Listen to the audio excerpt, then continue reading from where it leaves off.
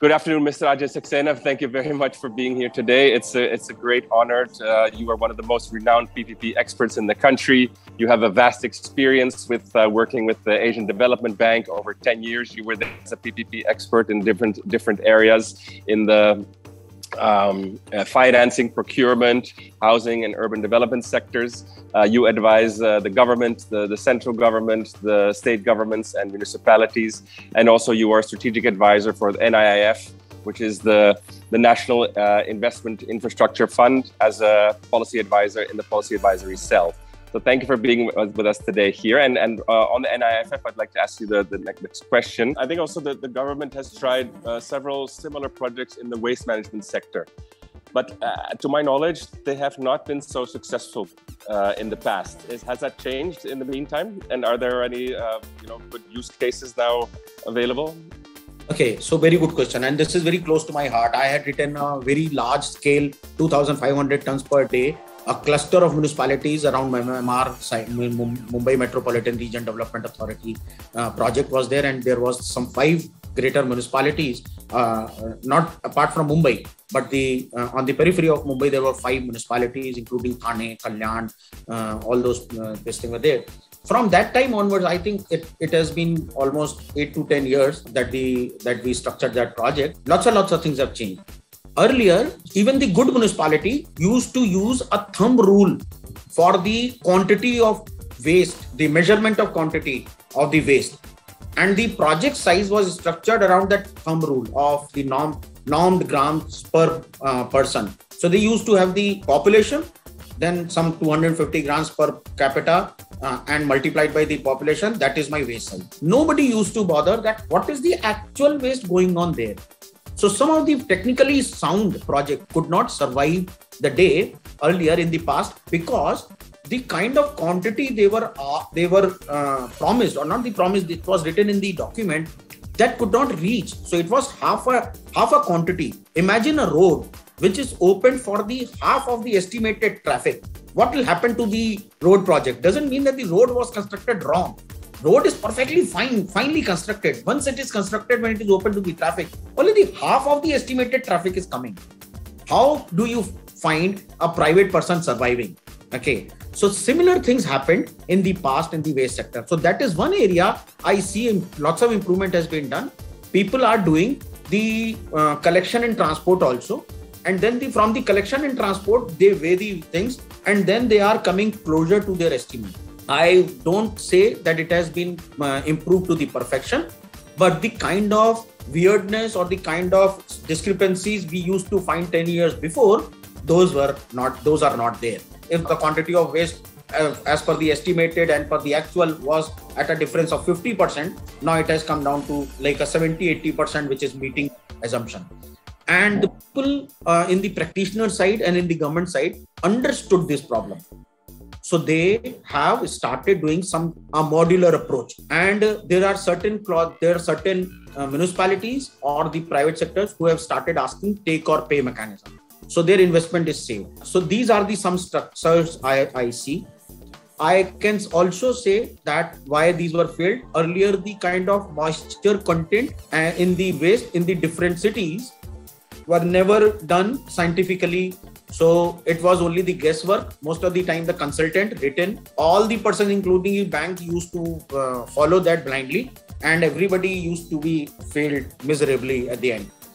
Those things have improved. These all things are becoming good because of the better knowledge, because of the, unfortunately, the failed projects that we have seen.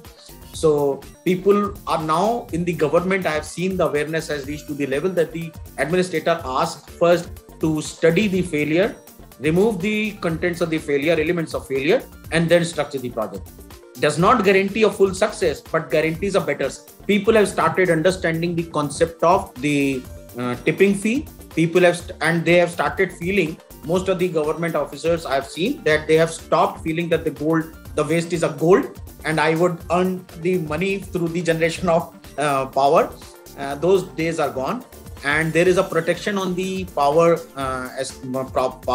pricing also. There is a greater pricing given by the regulator, economic regulator in the power sector.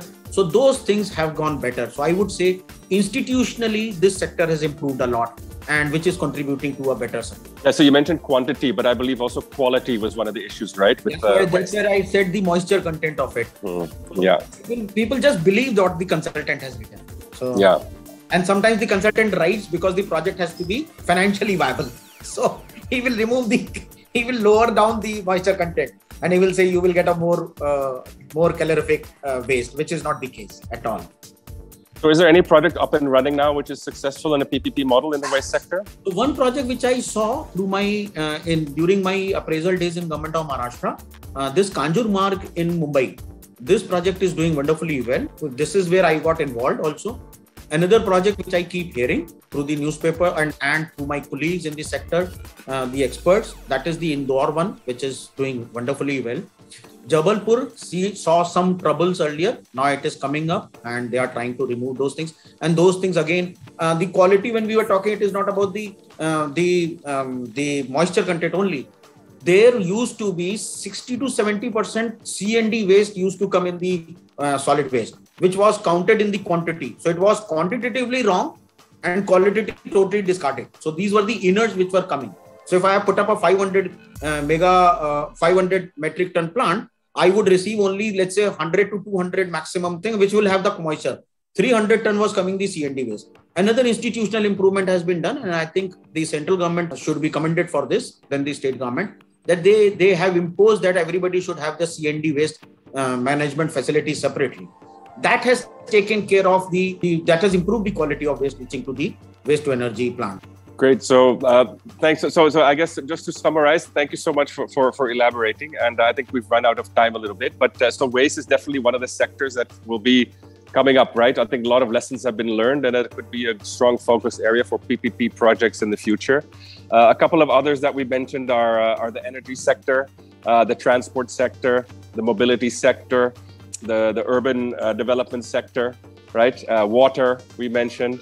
So I think these are all areas that we can focus on for PPP in the future. So I guess it's looking fairly bright. Of course, we also have the road and the airports, which we mentioned earlier in the discussion. So a lot of opportunities for the PPP space in India. One thing I just forgot to make, so it is for the people benefit of the people who are into the water sector. And so there is this national mission, Amrut 2.0. So there is a national task force, and I am the member as the PPP expert member in the national task force. There, if you read the Amrut 2.0 guidelines, it is mandated in the guideline that every city with a million plus population would do 10% of their project, their size of the water, the 10% should necessarily be done through the PPP. So that's the opportunity which we are talking about in water sector.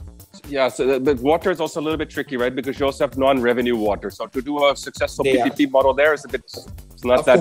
Of course. Chalo, but I would like to thank you so much for your time and your valuable insights. I hope that our viewers would also appreciate it as much as I have. And hope to see you soon in person. And thank you again. Thank you, Vincent. Thank you very much. Thanks. Thank you.